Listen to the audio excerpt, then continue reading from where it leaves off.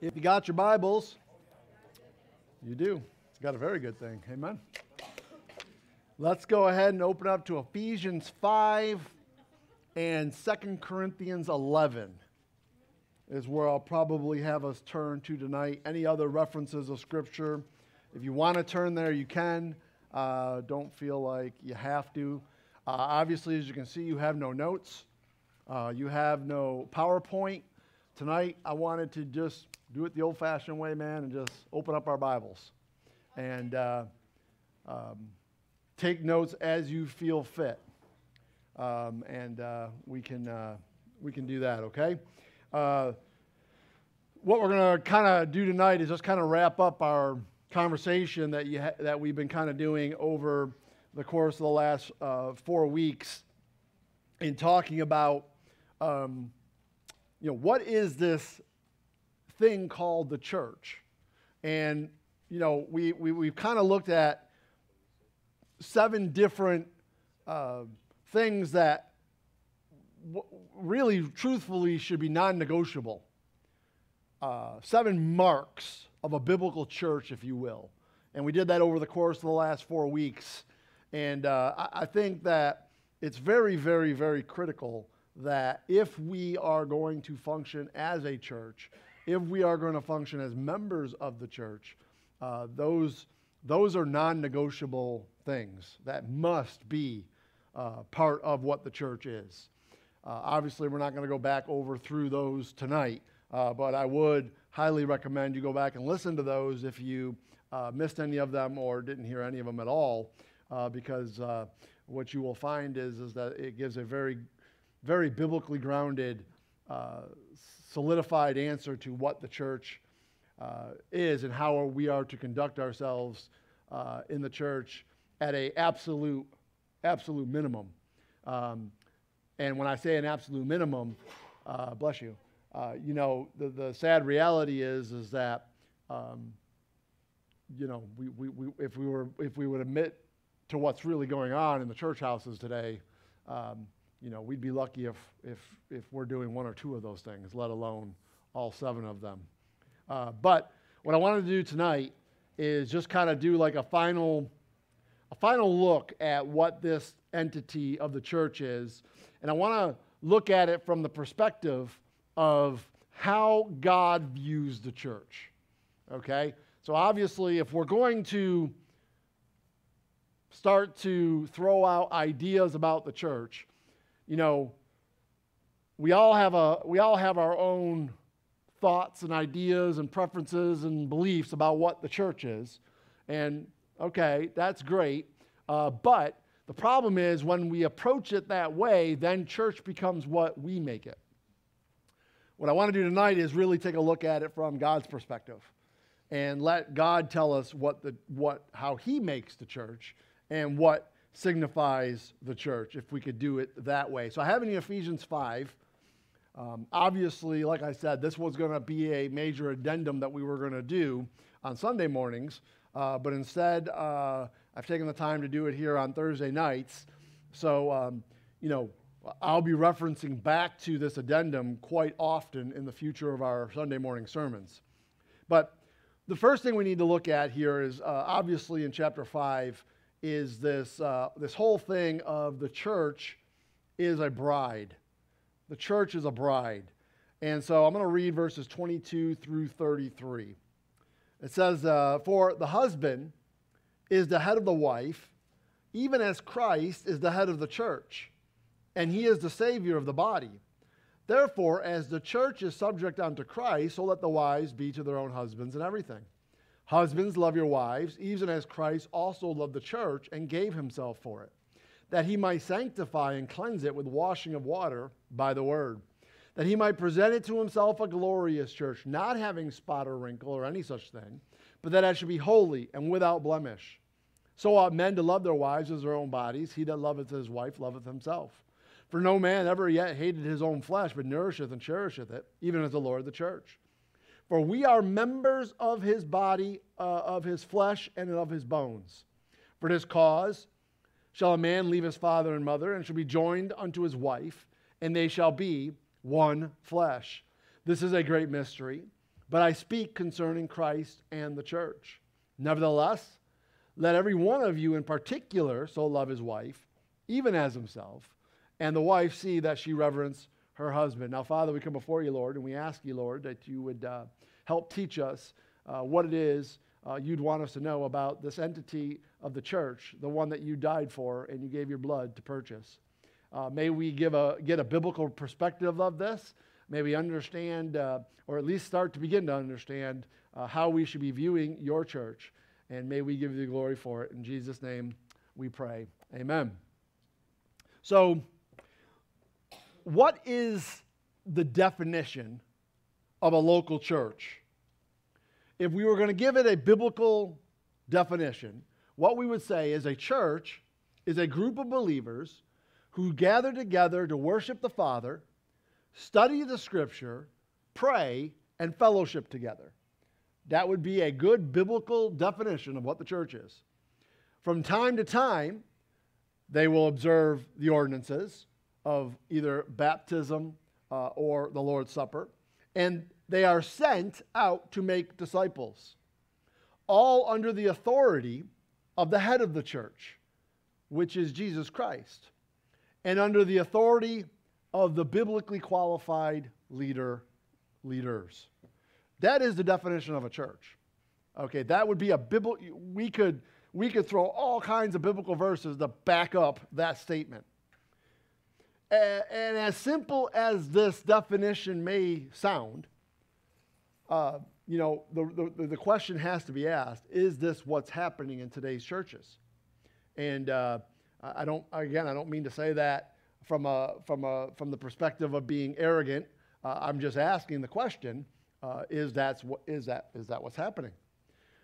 The church is thought of today, and truthfully, biblically, it's thought of under two different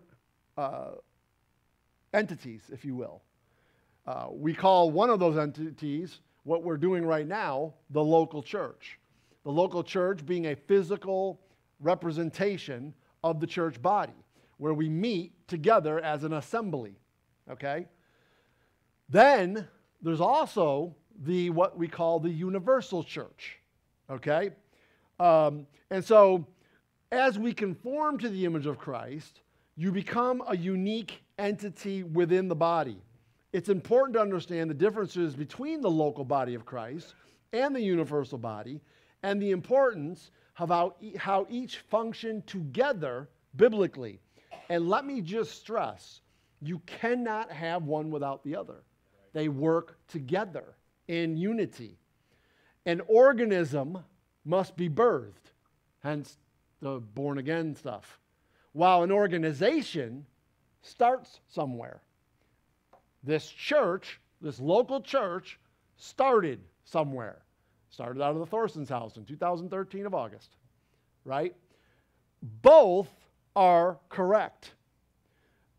Unfortunately today, there's a lot of folks that do not believe that the local church is something that we need to do, that we need to be a part of, or we need to be members of, and that we can just be a part of the universal church and we're good.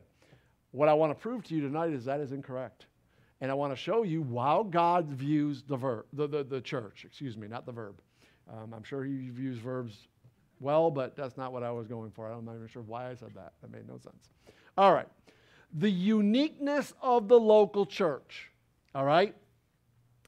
Jesus Christ died for the church. Ephesians 5:25, Acts 20, verse 28. He died for the church and he purchased the church with his own blood. Okay? Listen, he did that for both the local church and the universal church. He gets glory in the church. He gets that both in the local church and the universal church. Angelic beings take notice of God's wisdom through the church.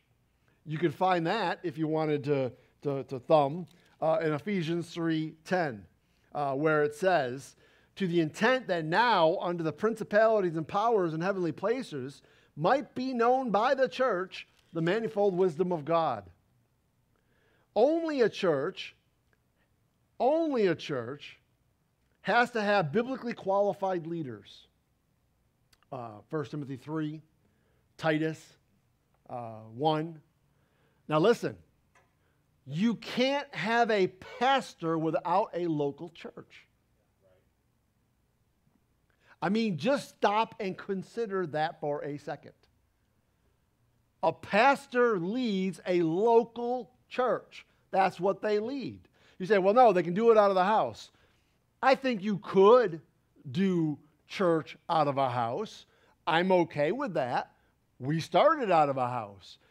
However, if you're going to do it out of a house, I would suggest you better make sure you have an ordained biblical pastor leading it, and then you better make sure you also have the administration to run it. I would be willing to bet that most house churches do not have that. Okay? And that's just the truth. That's just the truth. And so if you don't have that, then my question is, how are you taking care of the ordinances? Okay? How are you functioning who's leading your group? Who has been given the God-given right, because it is a God-given right, a God-given call, Jeremiah 3:15, of pastors, okay? All those things are not negotiable. They are absolutely necessary to the function of the church. And you say, well, I don't agree with that. Well, don't argue with me, argue with God, because that's the one you need to talk to about that. That is the way he set it up. Only a church is given the ordinances of baptism and the Lord's Supper. Only a church is called the body of Christ. Colossians 1:18. The New Testament clearly identifies local congregations when it uses the word church. The church that is at Laodicea. Is he talking about a local entity, or is he talking about the universal entity at Laodicea? It is most definitely a local entity. There are two different ways you can use the word church in the Greek. And knowing the differences between the two is a difference of understanding whether we are meeting at a local assembly or whether we are talking about the universal church. So the uniqueness of the universal church. There's also uses of the word church referring to the entire collection of the body of born-again believers from the resurrection to the rapture. Now, what I want you to know is that this represents the minority of the applications of the use of the word in the New Testament.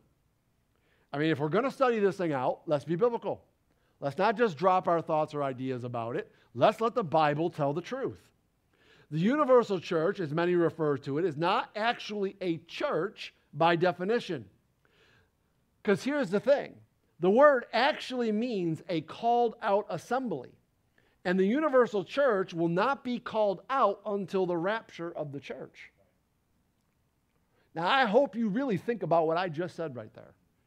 Because I guarantee you, anybody who thinks they don't need to be a part of a church or go to church, yeah, they never thought of that. And they don't know biblically enough to know how to get to what I just told you, because it is true. The word actually means a called out assembly. When does the universal church get called out? At the rapture. So technically speaking, there is no called out assembly until the rapture. Hey, if we're going to be biblical, let's be biblical about this. In the meantime, the last 2,000 years of church history, God has ordained that his work be done in and through local assemblies. And if you want to argue that, then I would say you really are not understanding your Bible all very well. You really are missing a lot of the points that are being made, and you are missing the fact that a lot of things that the Bible is calling the local church to do can only be done through a local setting. You could not do it from a spiritual setting. You can't love one another spiritually. You can't, the 41 another's cannot be done spiritually sitting at your couch at home on a Sunday. You follow what I'm saying? You have to be a part of a local setting to do those things. Did Jesus tell his disciples, hey, This is what we're going to do, okay? You guys are all part of my little discipleship head here, this little gang we got going on. But y'all can just stay home and just via we'll just talk via text. Is that how that went down? No. They met with him. They gathered with him. They were with him. All those things cannot be done unless we are together. So I want to point this out, and I want you to understand the importance of, hey, don't worry about Pastor last Thursday going, the left side of the room's empty. Okay? Don't worry about that. You're not having to answer to me at the end of the day. I'm just encouraging you all to do what you should do. Okay? Because at the end of the day, you got to answer to the big guy here. Okay? And I promise you that he takes this church thing very seriously. He died for it. He purchased it with his own blood. And so when the Bible says, do not forsake the assembly, hey, do what you want with that, but I can promise you this, there is going to be accountability for it. You know, and like I said last week, and again, I wasn't trying to call anybody out. That is not what I was intending to do. But what I am trying to say as the pastor, hey, listen, man, okay? There is going to be a great accountability to this. There is. God did not mean for this to be something that we just sit home and watch on YouTube. That is not the way God designed this. And although I get it, although I understand that sometimes we get sick, sometimes things happen, I get it, and every now and then you might have to do that. And I'm glad that we have the avenue to allow you to do that. But I just want to stress to you, don't let that be a crutch. That I don't feel good, I'm just going to stay home tonight. I wouldn't do that all that often. Because do remember, God knows your heart. He knows. Yeah. Did you go to work today, though? When you didn't come tonight? Did you do that? You see what I'm saying? Be very careful. And again, don't worry about me. I'm just trying to encourage you to do the right thing. And don't get mad at me for encouraging you to do the right thing. To remind you, hey, really, really take this church thing seriously because God does. He does. He takes it very seriously. 6 metaphors of the church. Here's some further expressions of the uniqueness of the local church. I already mentioned one of them. It's called the bride of Christ. The bride of Christ is a special way to show forth how unique we are. We're his bride, right? We're his bride. And listen, a woman, you know, and hear me, okay? Don't read into what I'm saying right now. I'm trying to give you, usually the woman is the one who goes gaga for the man. Quote unquote, worships the man. You see what I'm saying? And I'm not saying worship in the ass, but you understand? There's a reason why God uses these metaphors. Because he's the one that made us. And he knows where our desires are and he knows how we will act. But on the flip side, the man is supposed to love the church like Christ did. You know, we look at that and we always look at that idea of how the woman is supposed to be in submission to the husband. Well, number one, we better make sure we understand what the word submission means in the Bible. That's number one. And number two, we also better make sure we understand what it actually says, as unto the Lord. You only submit to your husband if he's submitting unto the Lord. If he's not submitting unto the Lord, then your priority is to the Lord first. Because at the end of the day, guess what? You aren't going to give an account to your husband. Or are you? You just better make sure you understand which husband you're going to give an account to. Okay? Y'all follow what I'm saying right there? Okay. So one thing we're called is the bride of Christ. It's this understanding of what worship is. Is your husband worth it? Worship, worth it. Is your wife, do you love her like Christ does? There's a uniqueness to this thing called the bride of Christ. It's also called the body of Christ. Now, what you need to understand within the confines of the body of Christ is this was where fellowship happens. And it cannot happen unless you're part of the body. A body. I'm a part of the universal body. Where did you get that in the Bible?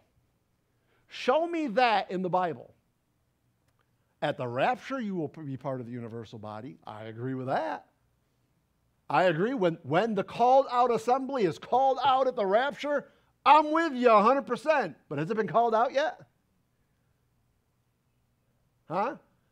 So where are we getting at? Well, if it did, we're all left behind. We got some problems. Where did you get that from?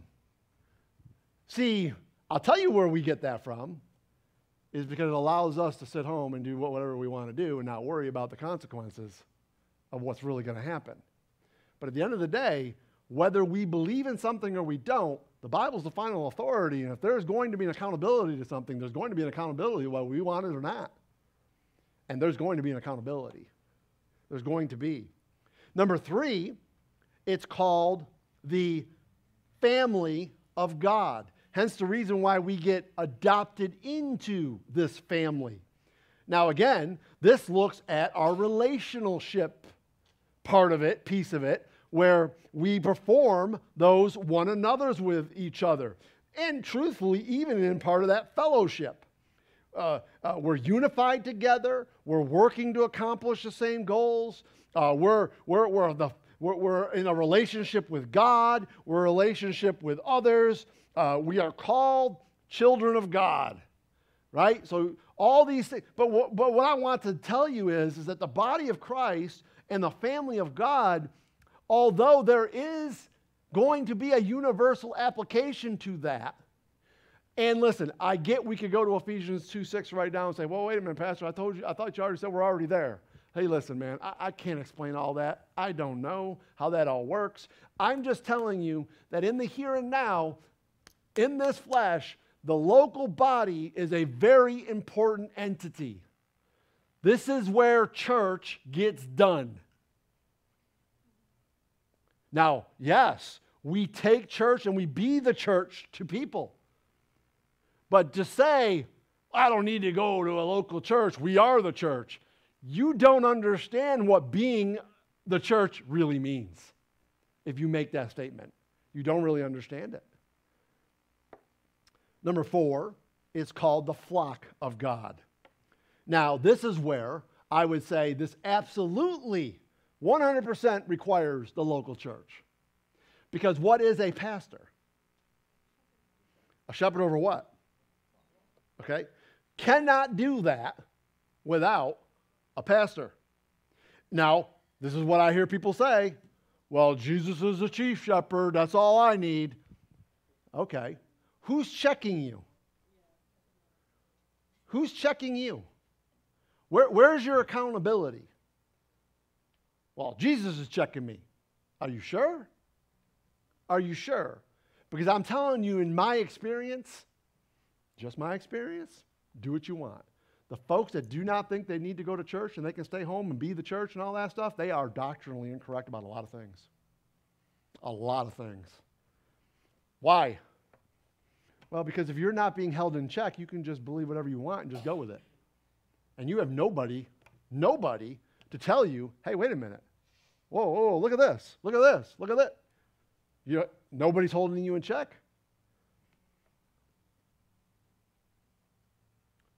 Number 5, the Bible actually calls it the building of God. I mean, what the heck? I mean, the words are actually used.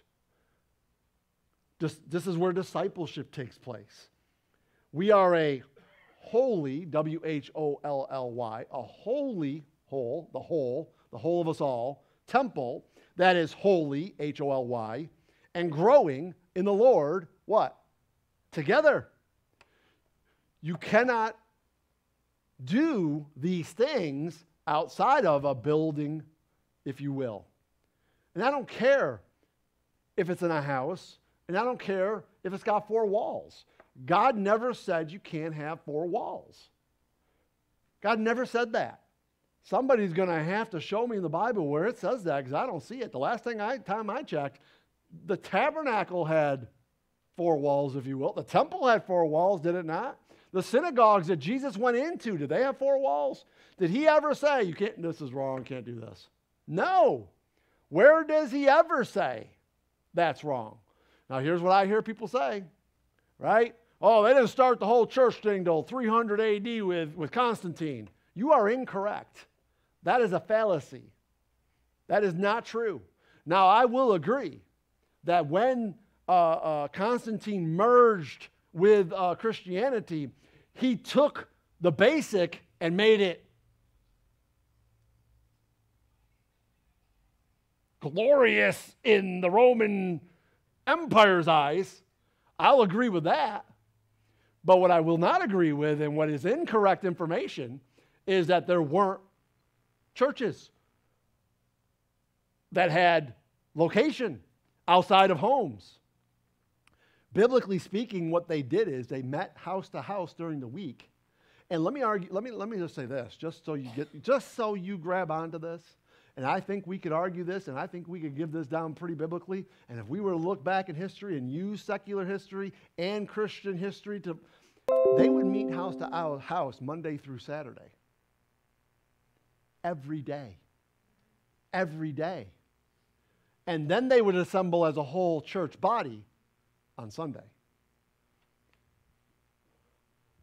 We just meet once a week. We can't get what we should get. Our whole church body should be here. Just being honest, man. That's just me being honest. Do what you got to do.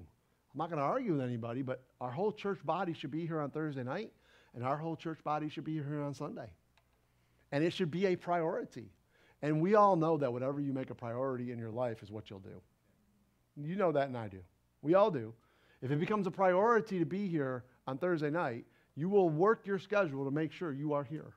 If it's a priority to be here on Sunday, you will work your schedule to be here. Let me ask you a question. Is it a priority to you that you go up in the rapture? You want to make sure you're on that board, right? Well, then what? That's a called out assembly. What do you think when we get called out is going to happen? We all want to be on board with that one. Well, how come you can't be on board with it on Thursday and Sunday too? As the called out assembly, if you will, comes together and gathers right now to do what we're going to be doing when we get up there. Y'all understand what I'm saying? Yeah. Finally, it is called the vineyard of God. The vineyard. And obviously, when we're talking about a vineyard, what we're talking about here is a stewardship. We've been given stewardship over something. We have been entrusted with something. And of course, when I say something, really what I should be saying is some things. Because we've been given an awful lot of resources that we've been entrusted with. And we are going to be held accountable to them. You don't need to go much further than 1 Corinthians 4, verse 1 and 2 to understand the truth of that. I could go a lot further than that, but definitely that would be a good start. All right, so what is this thing of the bride of Christ? So, we've talked about this. Oftentimes you hear me talking about the importance of understanding similitudes, pictures, right? God is a great, great teacher through pictures. Obviously, when he's talking about this bride of Christ thing, in this Ephesians 5 passage, he uses the picture of a husband and a wife. So the marriage relationship is a picture of Christ and his church and depicts this unique relationship that we are a part of.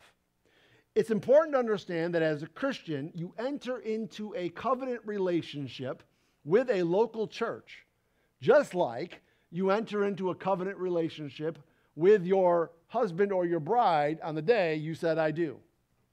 Now, let me ask you a question, and I'm being for real. When you entered into your covenant relationship with your bride, did you enter into it, husbands, or your husband, brides to their husbands? You understand? Did you enter into that marriage covenant relationship physically or spiritually? What? Both. Both. Right? There is a spiritual application to that as you became one, right? But is there a physical application to that? All the husbands should say amen right now. Because there is. Do you see why I say you can't have one without the other? You can't play one side of the field. Right? You get both. Both of them are important. I'm not trying to be funny, but how many husbands in here would say, well, my wife and I, man, we don't do any physical stuff here now. That wasn't why we got married. It's all spiritual. Y'all okay? Husbands, y'all okay with that? I ain't trying to be funny. I'm asking a question. So do you think, David chirped up real quick on that one, okay? Listen, man, why do you think it's any different? Why would you think it's any different?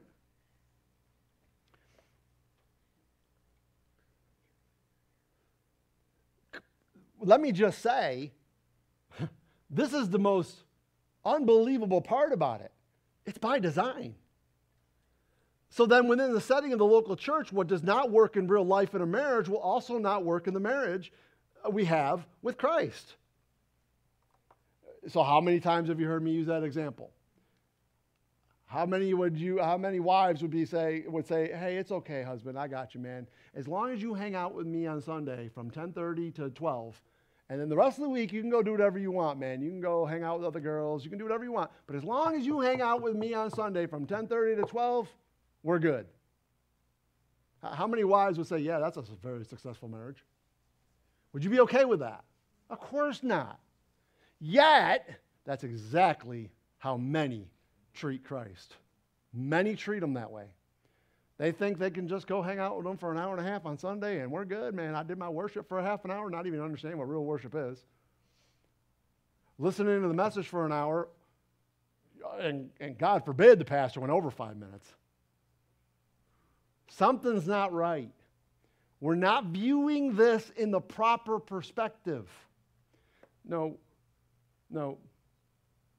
We need to be the church all the time, not just in a local setting. It's important to understand that in these last days, we have a very consumer mentality. And let me just say, it is not acceptable, nor is it biblical, by any means. It's one of the greatest mysteries that we are to be the stewards and fellow heirs as Gentiles to the promise. And we're going to talk about that in Genesis chapter 3. This is a great mystery. As in 1 Corinthians 15, when it talks about the first Adam and the second Adam, Christ is the second Adam.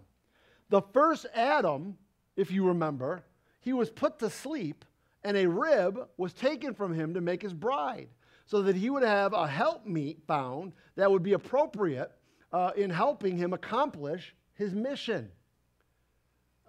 I would argue that most people don't really even understand what a biblical marriage really is supposed to look like. I learned that from Mark Trotter. And any of you ever gone to the marriage conferences, you learned it too. And boy, does it blow your mind when you start to find out what a biblical marriage is actually supposed to look like. But do note, this is the same thing that happened with our second Adam. God chose us, the church, to be the ones to help carry out the mission with him. They were called Adam. We are called Christians. They are one flesh. We are one flesh. No one anticipated the Messiah in the Old Testament would be married to a Gentile bride, even though the pictures of Christ teach this truth. It was hidden from the Old Testament saints' understanding. And yet, Adam had a Gentile bride. Isaac had a Gentile bride. Joseph had a Gentile bride. Moses had a Gentile bride. Boaz had a Gentile bride.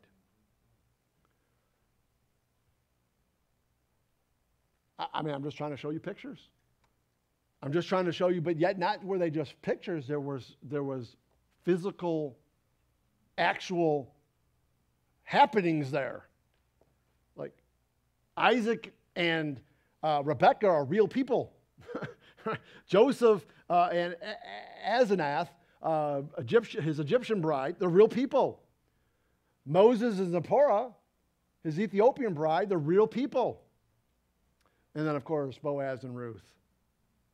See, we are in Christ.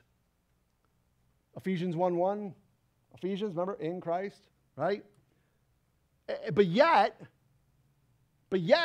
it's not just that we are in Christ, it's Christ in you. Colossians 1:27.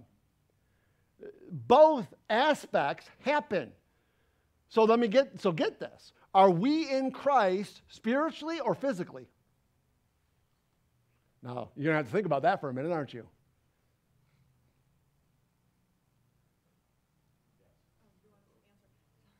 Huh? Is Christ in us spiritually or physically? See, what do we have to get rid of? See, there's a fleshly thing about that. There's a physical thing about that. And Christ he's pumping his blood through us, what, physically or spiritually? What I'm trying to show you is the local church and the universal church, yes and yes.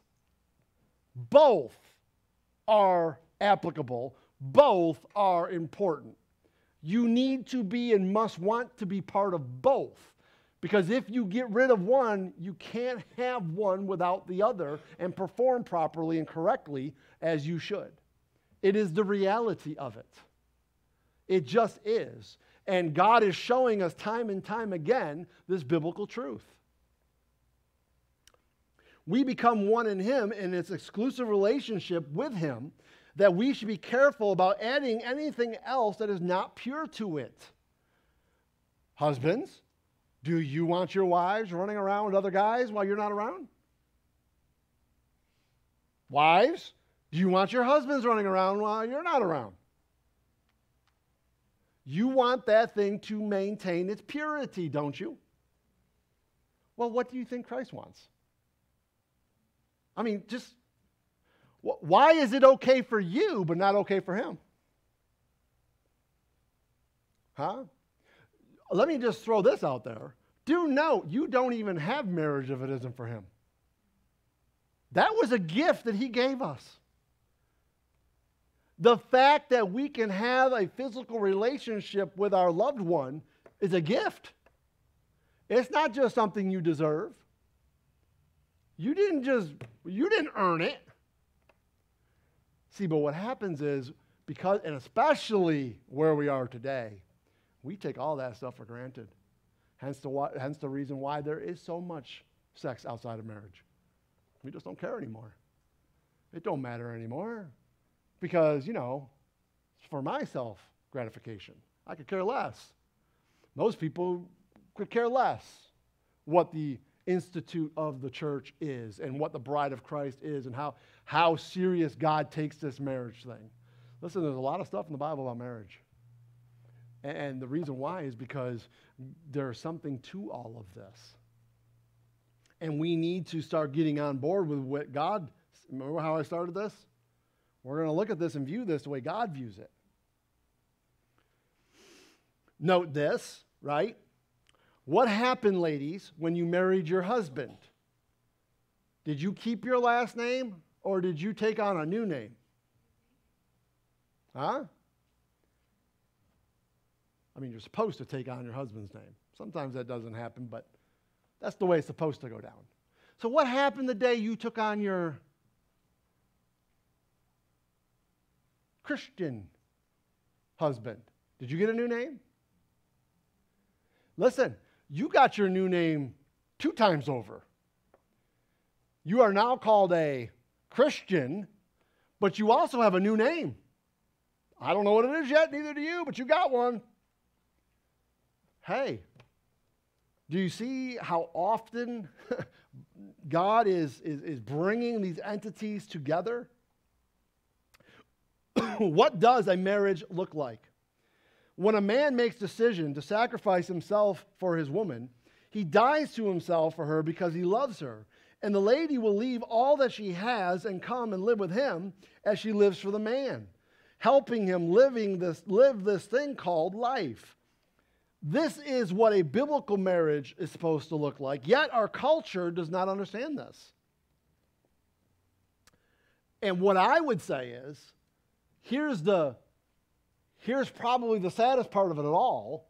Christ did his part. How are we doing? We have been called to be obedient to him. We exalt him by submitting to him. Ephesians 5:22-24. All of our ways and needs, all of our thoughts, all of our opinions, whatever it is we want to throw into that bowl, should all be filtered through him and him alone. We exalt him by living holy lives,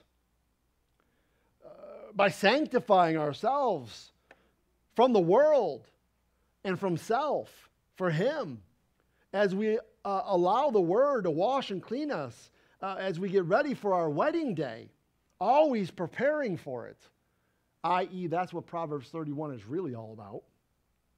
It's not about the best life now. It's about eternity with him on that day, when we will have our best life with him. Amen? 2 Corinthians 11, 1-4. Let me read that for you real quick.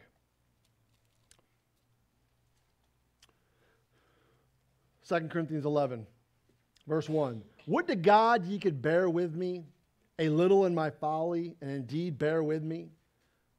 For I am jealous over you with godly jealousy.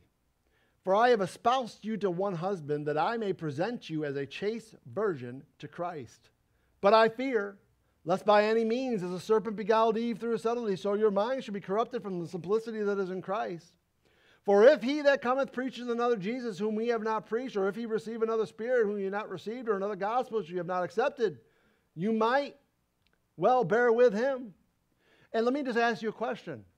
Why, when we read those verses, can we say, man, Paul had such a love for that Corinthians church? Wow. I mean, he just wanted to present them as a chaste virgin. He really was trying to warn them of all the problems. And then when Pastor Frank calls out other churches for what they're doing wrong, we got a problem with it. I'm only doing what Paul did. I'm only doing what Paul did. Just as Paul had no problem making sure, because he wanted to present it a chaste version. He knew that there were other Jesuses. He knew that there were other spirits. He knew that there were other gospels being preached. He knew there was false things going on, and he was willing and able to call those out. Why would we look at Paul and say, amen, brother, and then look at Pastor Frank and go, what are you doing, bro? You can't do that in the church. That's just not right. Wait a minute. Hold on a second. Do you think that there were problems back then in the church? I mean, here we are 2,000 years later. Do you think it got better or worse? I mean, because if you think it got better, I would sincerely ask you to go turn to 2 Timothy 3, 1-7, and just read what it says. And you'll find out real fast that, no, it hasn't gotten better. It's got worse.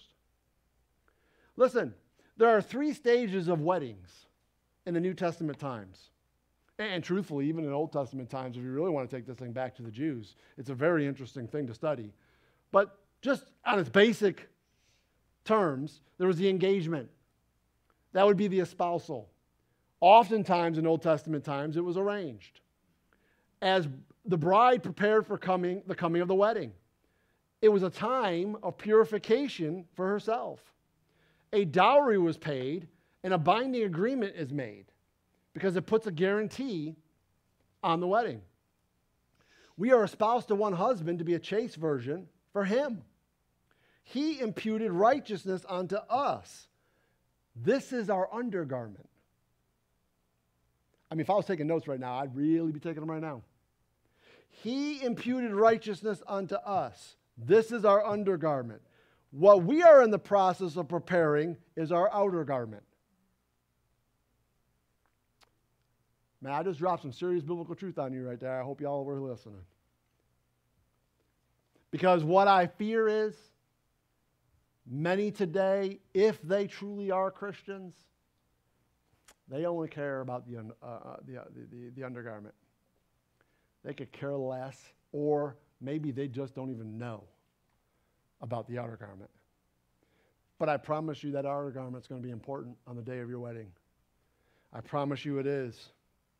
How would you feel, husbands, if your bride presented herself with no gown, did not do her hair, did not do her makeup, and walked down that aisle with raggedy clothes on that day? Would you feel honored as a husband? See, how we live on this day definitely matters on that day. It really does. Of course, then there's the wedding. The bridegroom comes and escorts the bride back to the home he prepared for her. Oftentimes, if not all times in the Old Testament and those early New Testament times, it was unannounced. Hello, rapture. Have you ever been around a bride when it's getting close to her wedding day? You know, all the time of preparation that went into it, when it starts to become a reality. Now, when things don't go right, brides, on the wedding day, are you upset? Huh? How do you think Christ is going to feel about these things? I'm just wondering. Then, of course, we know there is a wedding feast. Biblically, that would last for 7 days. I'm sure that's coincidental. While the wedding party all celebrated, you know, because there's a 7-year tribulation. You know, in the Bible, Proverbs 31:10, Solomon, the man who had it all, the man who had, although he should not have, but he did have 700 wives and 300 concubines. You know what's interesting is he makes a very interesting statement over there in Proverbs 31:10. He has 1,000 women, and this guy says, who can find a virtuous woman? And then he says, for her price is far above rubies. Now, the last time I checked, what color is a ruby? Huh? So what are we called to? What is the first step when we become Christians? What are we called to in our spiritual growth? Well, in our spiritual growth, what are we called to first? Add to our faith.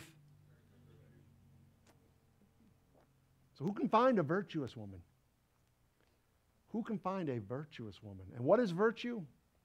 Man, in the simplest forms, doing what you know is the right thing to do. Is tithing the right thing to do? Is coming to church the right thing to do? I mean, let's just keep it simple for a minute. Is reading your Bible the right thing to do? Is being a part of discipleship the right thing to do? I mean, listen, let's just keep it simple. There's clear verses that we can go in the Bible and say, yeah, we could definitely do it. God loves a cheerful giver. What do you want to do about that? Call it whatever you want. Call it giving, call it tithing. I don't care what you call it. But he definitely loves a cheerful giver. Should you give? Yes, you should. Don't forsake the assembly. Should you forsake the assembly? No, you should not. Huh? If you love me, keep my commandments. How will you know them? They're my disciples indeed. How? Because they love me. Okay, so clear as day, no questions asked. Just some simple stuff right there. Hey, virtue, practice it. Practice it. Because who can find a virtuous woman? Solomon, who is a picture of the Lord Jesus Christ, could only find one. Well, actually, I don't even know that he could find one. Only one is found in the Bible. And that one was a lady by the name of Ruth, who was a Gentile bride, by the way. And it says, and now my daughter, Ruth 3:11, fear not, I will do thee all that thou requirest, for all the city of thy people doth know that thou art a virtuous woman. And man, if we had the time to go through the book of Ruth right now, oh boy. You want to talk about a picture book. You want to talk about what we're talking about right now and putting it all in biblical terms. Let's just go to Ruth for a minute, and this is where I'm pulling all my stuff from. Okay? But do you know what Proverbs 12:4 says? A virtuous woman is a crown to her husband. Now, all the folks that have been around long enough to know about the 5 crowns and how we're going to be casting those crowns before the throne should know exactly what that means. But watch this. But she that maketh ashamed is as rottenness in his bones.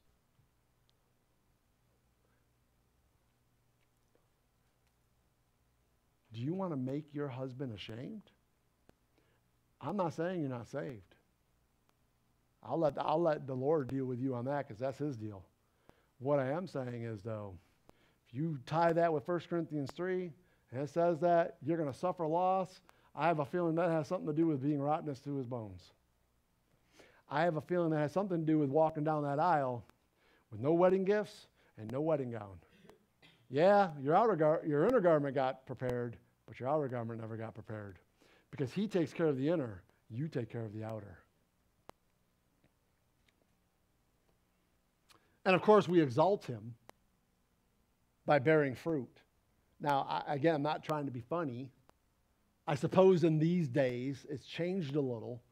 But I can promise you, going back in time, you know, a woman who could not provide the husband a child would be considered broken, would be considered, you know, rotten. I mean, literally, go back and look. That was a very, very important thing back in the day. And these days, I don't know. I don't know what's going on with the world today. But back in the day, that was considered very important. Well, what do you think? What do you think Christ is thinking? You know, he espoused you to him. We're supposed to be bearing spiritual fruit. If we're not bearing spiritual fruit, I would say we're rottenness to his bones. It makes sense. See how it all ties? See how it all makes sense? We've been called to avoid adultery. Adultery. What is adultery? You know, I guess if we were going to go biblically, I would say it's impure. It's something that's impure. It's a mixture of adding something to something that is pure, that wasn't supposed to be there. So if a husband commits adultery against his wife, it's because he has added something to that relationship that should not have been in that relationship, i.e. the other woman, or the other way around, however you want to look at that. Okay, that's how we look at adultery. But adultery biblically goes beyond that. We can commit spiritual adultery. Okay? Jesus says that if you look upon another man with lust in your heart, you have committed adultery in your heart. Lust within your heart. I mean, he's looking at it from a whole different perspective. Hey, if you just look upon a guy with lust, you've committed adultery. Wait a minute, I didn't even do anything. And God says, well, but you did. But you did. You were thinking about it. And that's bad enough. Because God knows that when you think about it, you think about it long enough, you'll do it. You'll do it. So how do we look at this generally? Really, the truth is we should avoid going down to Egypt. What are you talking about?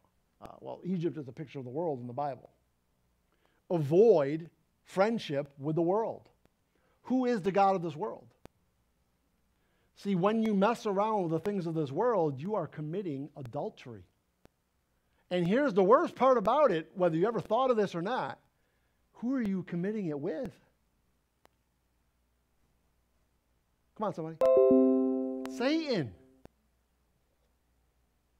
See, I bet you never thought of it that way. However, do know that's the way God sees it. And by the way, it is enmity with God, John tells us. If a wife looks outside of her relationship to have her needs met, would you consider that disrespect? Well, why would we not think that the same is true biblically? Because it is. How does this look specifically? Jesus Christ is the bridegroom, so the church submits to his authority. Colossians 1:18. He ordains leaders in each local church. Acts 14:23, Acts 20:28, to name quite a few. Then the local church pastors that he has ordained will then give an account for him for how they lead. Hebrews 13:7 and 17. Wrong authority without the local church. You know, things like parish churches, government, people, education systems, etc. There's a reason why we should never mix church and state. It's wrong. I would say at its core, parachurches are wrong. Do you know what a parachurch is? It's a church organization that's functioning as a church, but they're not a church.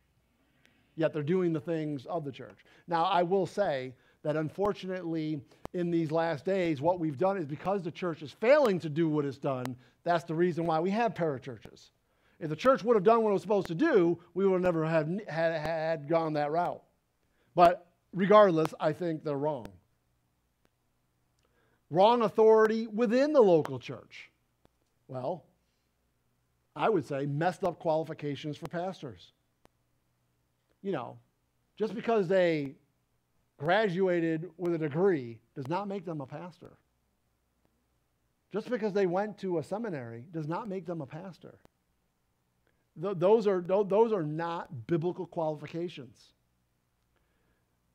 I would say messed up raising people within the church with biblical truth. I would say that if we're just being completely honest, most people, whether they go to church or they don't go to church, are biblically poor. They're ignorant. And I see it time and time and time and time again. And you want to know how I know it's absolutely true? Do you know how many people I've been in Bible studies with? Do you know how many people that have come through these doors? Do you know how many people I've been around where I start talking about stuff about the Bible like, I never learned that before. I never heard that before. What? Well, let me tell you why I never heard that before. Because when I say 95% of churches don't teach this stuff, I'm not saying it out of pride. I'm saying it out of truth. Let's be honest. Let's be honest. Most of you will have to admit, and I'm not saying that this church is better than any other church. I'm just telling you. Just admit it. Some of you might be able to say, yeah, I did learn this stuff somewhere else. And you know what? I'm not going to say that's bad. I'm going to say, praise the Lord. Amen. I'm glad. Thankful. Yeah. We need that. Okay, but the reality is, it's true. Why is it that you didn't learn this stuff somewhere else? Because somewhere else isn't teaching it, let's be honest. Somewhere else is not preparing you for what's coming. But you cannot plead ignorance on that day. And that's just the reality of it. Get mad at me all you want for telling the truth. Finally, what we see a lot in local churches today is denominational leadership. You know, most churches today, or a lot of churches today, are denominational led, they're deacon led, or they're the prominent members of the church led. And that's just the truth. You can argue with me, you can get mad at me, you can go, how could you say that? Because it's true.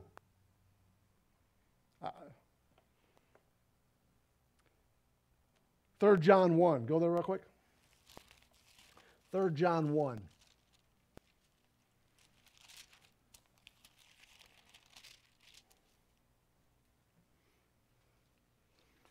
Look what the Apostle John says here. Of course, there's only 3 John 1. So if you're in chapter 2 of 3 John, you have a incorrect Bible. You need to get rid of that and get a new one. All right, 3 John, verse 9. John says, I wrote unto the church, but Diotrephes, who loveth to have the preeminence among them, receiveth us not. Wherefore, if I come, I will remember his deeds which he doth, prating against us with malicious words, and not content therewith, neither doth he himself receive the brethren, and forbiddeth them that would, and casteth them out of the church. So, what's the last thing that brings us to wrong authority within the local church? People who love their own preeminence always will bring about wrong authority and will always cause division and disunity. Always. Whenever their opinions, whenever their ideas, whenever what they want preeminates the church, what will follow all the time, every single time, is division, disunity, start naming it. And it's true. And of course, we were warned this would happen in the last days. It has happened, and we need to know that.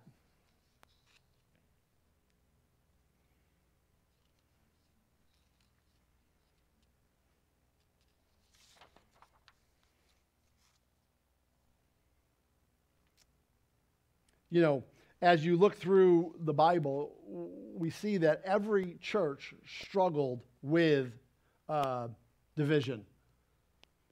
The Corinthian church were divided in the fact they were suing one another. The Galatian saints were bitter and devouring one another. To the Ephesians, Paul wrote about the importance of keeping the unity. In Philippi, 2 women were battling it out in the church. Paul called the Laodiceans to be knit together in love because they were battling it out. The Colossians were commanded to stop quarreling and to forgive one another. Jesus specifically prayed for unity. So unity in the church is a paramount thing that God is looking for. Not only unified with one another, but unified with Him, i.e. enter in 1 Corinthians 1:10. Hence the reason why we use that as a very important verse around here. And so then finally, what are we unified for? Why is it that we are to be in unity? Why is it that we've been called to unite? Not just attend, but unite. Well, it's because we all have different spiritual gifts. We all have different operations, administrations, and it's all to be used for the unification to profit with all, which edifies, not divide, is what carnal Christianity does. We don't create peace. Do you understand that? We don't create peace. We don't create the church. And so on and so on and so on. We just endeavor to keep it. Christ is the one that creates it. We just endeavor to keep the peace. We don't create the church. We endeavor to be the church. Do you see what I'm saying? What has happened in the local church today is we manufacture our own peace. We manufacture our own church. We manufacture our own ways of calling the pastor. We manufacture our own ministries. We manufacture our own things that we do within the church. We don't create those things. We just keep what He gave us in the Bible. That's all we do. Does that make sense? We are united for functionality. 1 Corinthians 12 would be a great place to go here now, okay, if we had the time to go in there.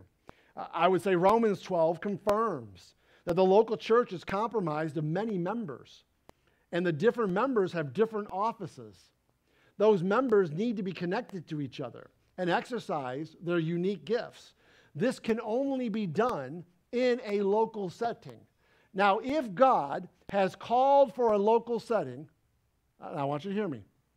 If God is called for a local setting, and if God has made the very, very obvious point that the local setting is the function, which is to be married with him. Yeah? Everybody with me on this? Okay. If that's true, then let me ask you this. Then wouldn't it just make a whole lot of sense? Wouldn't it just make a whole lot of sense? And I could prove this biblically, but I'm not going to right at the moment. I'll just leave it out there for you because the obviousness of it should be apparent, that you are a member of it.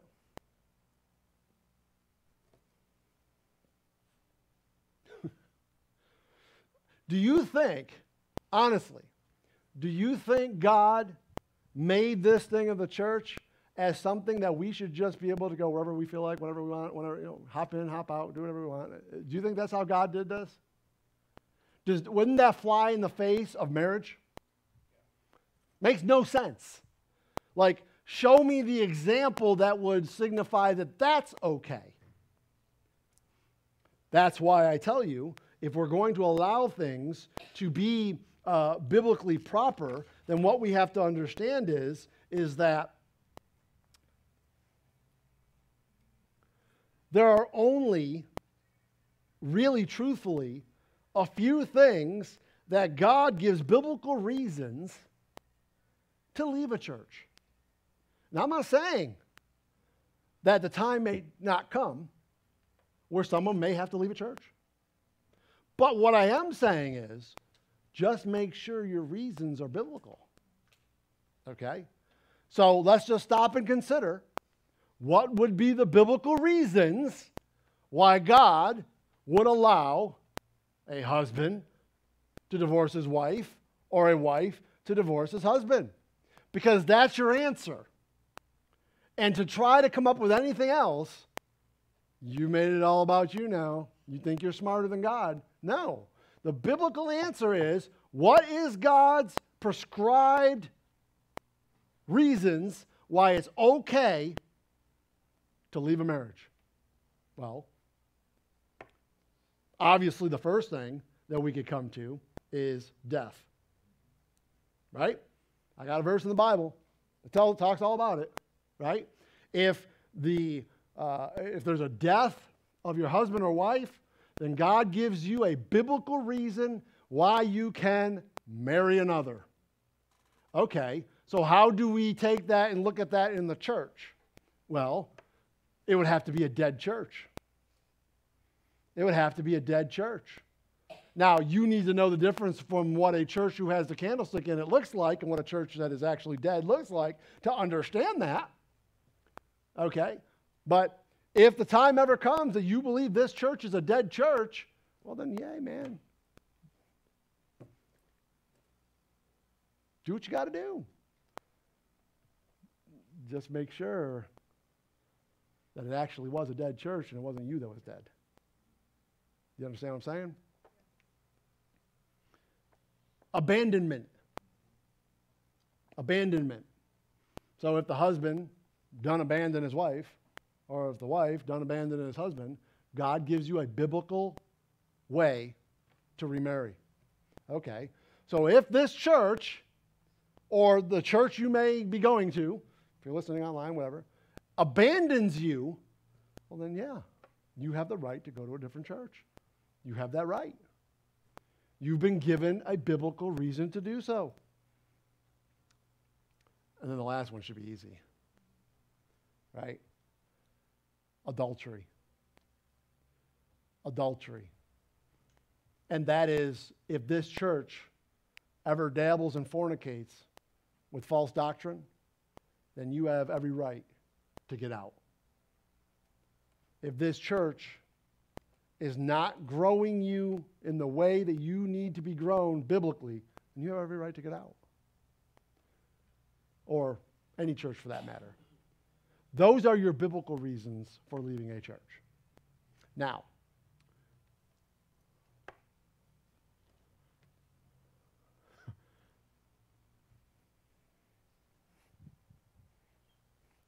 my wife, man, you know, she just doesn't do this, this, or this. And all she does is this. And man, I don't like that she wears blue on Friday.